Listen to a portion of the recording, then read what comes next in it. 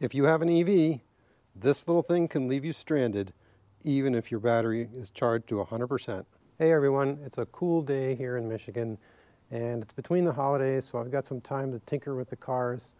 And one of the things we tend to forget about in the EV world is that we still have a 12-volt battery.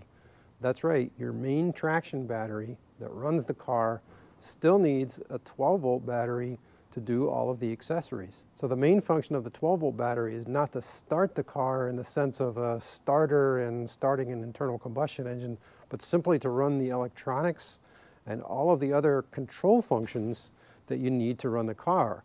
And if that 12-volt battery is dead, you're not going anywhere. So let's take a quick peek where that is on a lot of cars and also how we check it for voltage. This is my 2022 Kia Niro EV. You can always tell the EV version by the charge flap in the front. And as you can see, we have all these things under the hood.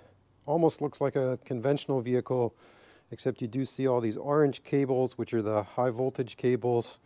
You know, we have air conditioning compressors, wiper fluid, but we also have a 12-volt battery. And it's a good idea to check this every now and then because it's still a lead acid battery, which means it has probably about the same failure rate as a normal ICE car starter battery.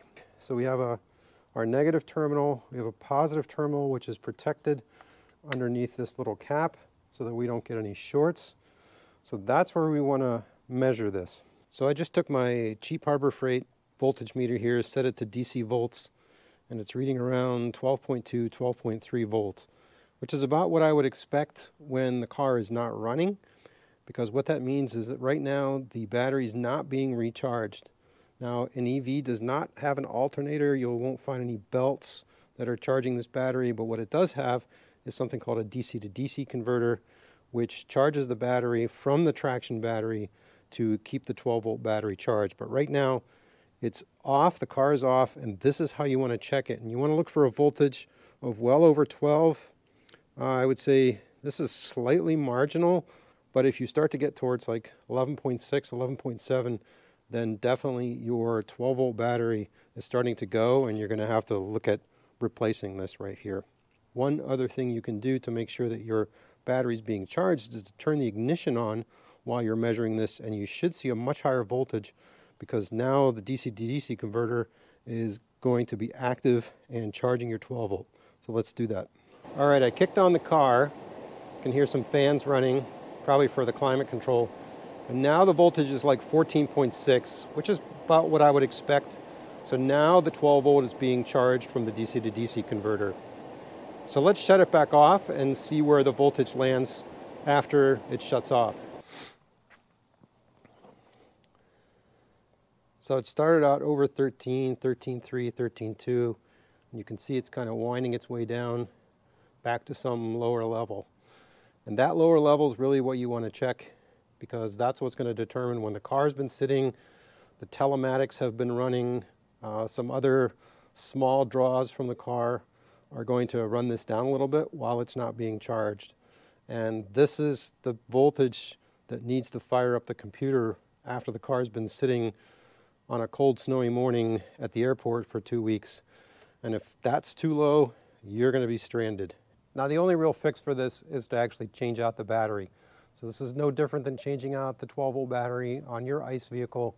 So you go to the car parts store, you go to the dealer, however you normally do it. Remember, if you're a do-it-yourself person, to get the right group size, pay attention to letters like R. I know on my Nissan Leaf it was an R, meaning that the terminals were reversed. So if you get that wrong, the cables won't reach. So make sure you get the right one. You're going to pay a core charge, which is a deposit, and you'll get that back when you bring the old battery back. Short of that, one of the things you can do is carry one of these jumper packs, and you can also jumper off of another vehicle to get the 12-volt going again.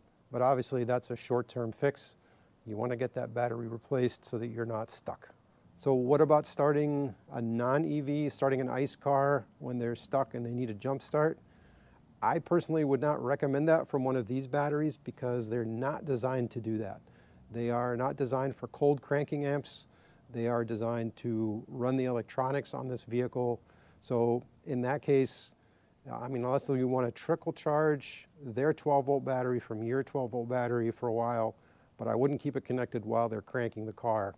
Again, one of these jumper packs is the way to go on that, or AAA, something like that.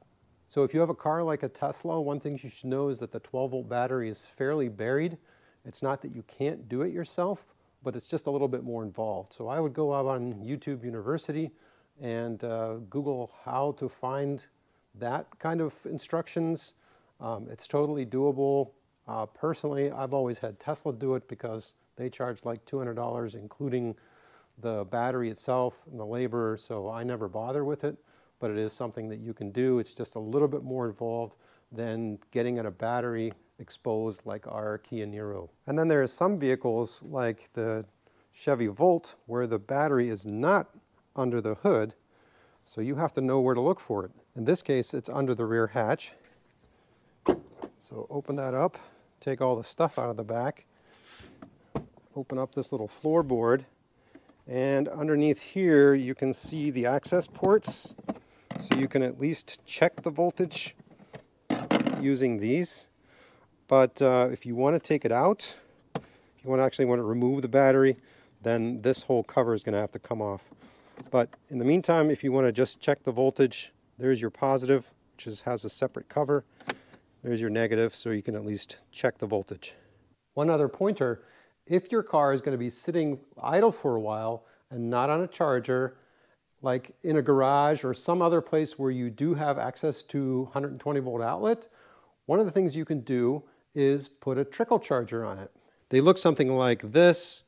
There's a part that plugs into the wall. There's a little box here, and then a couple of clamps that go onto your battery. As you can tell, this is not meant to jumpstart a battery, but it's a float charger. So it's just supposed to maintain the voltage of a battery over time.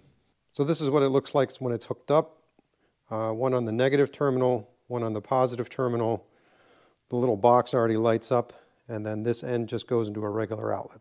I hope you found this useful. Thanks for watching. Please subscribe and like, and we'll see you next time.